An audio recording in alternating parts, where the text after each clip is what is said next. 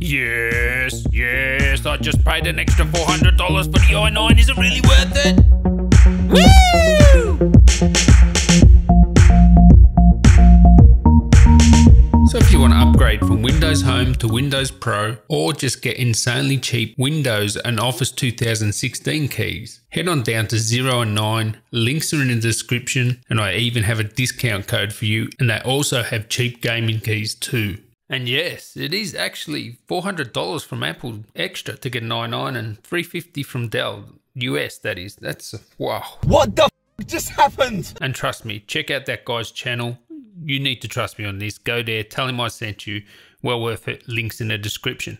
So, is the i9 worth the extra money over the i7? Look at this chart. You can see the important specs. These are what I call the important specs. So we have on the left the i7 8750H 2.2 GHz, the i7 8850H, that's a 2.6 GHz, and the i9 8950HK, which is 2.9 GHz. Now I'm just going to refer to them as base, mid-tier and i9. So when is it worth it to get an i9? First I'll tell you when it's not worth it. If you're talking about value, especially if you have one of those thin and light laptops, do not get the i9 because it's not a great value piece unless you have one of those thick gaming laptops where you can get the most out of it. If you have a thinner laptop, we're talking like under 19 millimeters, you will not get the absolute best out of that CPU chip. So if you're just talking value proposition, no, it's not worth it. Also, if you have the option of the mid-tier i7 8850H, the difference between that and the i9 is very minimal. And also, if you do all-core burst workload, so you're pegging all those cores 100%, probably not worth going to the i9 unless you got one of those bigger, thicker gaming laptops again, because pretty much all these CPUs will burst at exactly the same speed, all cores. If you have a thin and light laptop like XPS 15, MacBook Pro, they're going to burst at the same speed, i7, i9, if you're pegging all those cores. So it makes no sense in that case.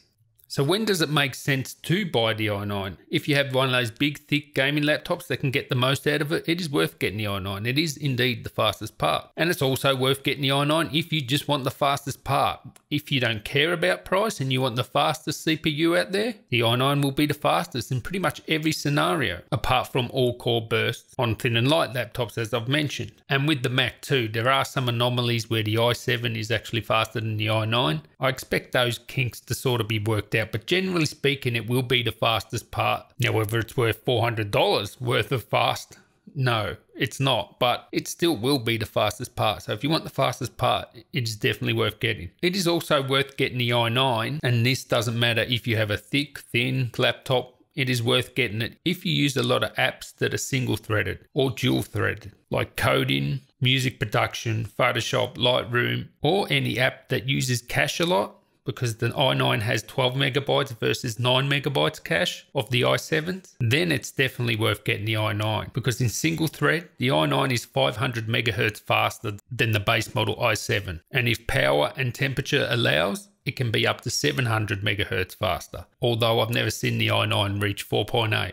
Also, the i9 is the only one you can overclock fully, so it is unlocked. Makes no difference on thin and light, but on gaming laptops you will be able to overclock it. And the mid-tier i7 is partially unlocked, so you can't do all the overclocking you can do with the i9, but you will be able to pump some more power into it if you need it and the cooling will allow. I guess at the end of the day, you got to work out what you're doing. Let me know down there in the comments. What do you think? Is it actually worth the extra $350, $400? Especially if you have a thin and light laptop where really you only get the single threaded benefits of the i9. Is it worth it in that case? My thoughts are that if you have the option of the mid-tier i7, the 8850H, get that one, because the differences between that and the i9 are just so close. It doesn't really matter. I don't think you're going to notice that much difference between, 4.3 and 4.6, single threaded and even all core burst. I doubt unless you have one of those really thick gaming laptops that can really cool it down, you'll get any bonus in the all core burst. But with something like the XPS 15, you've got a choice between the base model i7 and the i9.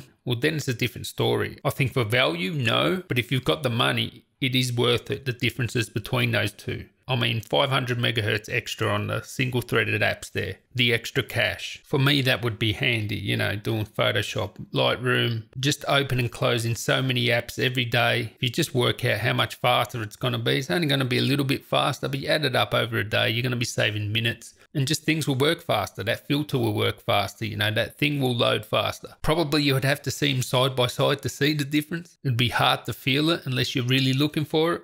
But the difference is there. So anyway, again, let me know what you guys think. I hope this helped you out to make an informed decision whether you should buy the i9 or not. Please like and subscribe if you like these type of videos. And I'll catch you in the next one, guys. Tally ho. Apple, I don't know what's going on, okay? I stayed up all night for Tuesday because apparently there was going to be a press release at 10 AM for new MacBooks. And then the next day, they're like saying that there's a new rumor that's going to be coming out in October. And then today, I just woke up. New MacBooks are out. What the fuck?